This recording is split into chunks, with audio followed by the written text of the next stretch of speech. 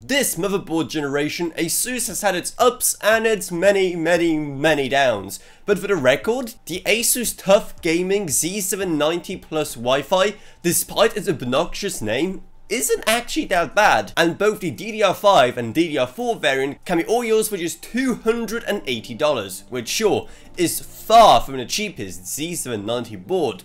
But for what you do get, it's actually fairly reasonable. Starting off with CPU power, here we have 16+1 power phases rated at 60 amps. A fairly standard configuration for the price, and something that's going to be more than enough for most CPUs, even if you're doing some overclocking. But of course, it's ASUS, so it had to do one very odd thing to balance the books. Because you know how normally when you have DDR5 and DDR4 variants of motherboards, the only difference is the memory type?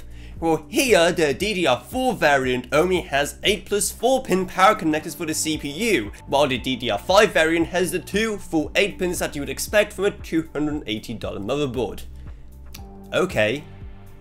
But why? At least the PCIe expansion makes some more sense, and it's honestly some of the best I've seen on any Z790 motherboard, with a primary PC Gen 5 16X slot, another physical 16X, but in practice Gen 4 4X slot, and in addition to that an actual PCIe 4X slot and 2 PCIe 1X slots.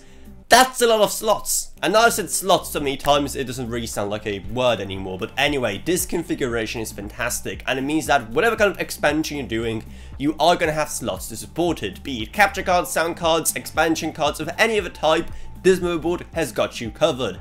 And it doesn't stop there, because this TUF Z790 board also comes with 4 M.2 slots, though sadly none of them are PC Gen 5, which granted isn't that common at motherboards in this price range, so I will let it slide this time, ASUS. In fact, the only real disappointment when it comes to internal expansion is the SATA connectors, seeing how you only have 4, while 6 is pretty much the standard for Z790 boards, especially ones that cost this much. But that's like one single mistake in a sea of fantastic choices that ASUS has made here, so honestly, it's not going to keep me up awake at night. And all the great features don't stop there, because we still have the rear I/O to cover, and yeah, the 6 USB Type-A ports that are on offer probably aren't going to blow too many people away. There are motherboards that have more, but the crazy thing is that they're all USB Gen 3 or faster, something you don't see too often. And in addition, you get 2 USB Type-C ports, with one of them rated for 20 gigabit per second speeds. Add to that 2.5 gig Ethernet, Wi-Fi 6E, both integrated HDMI and DisplayPort, and a full array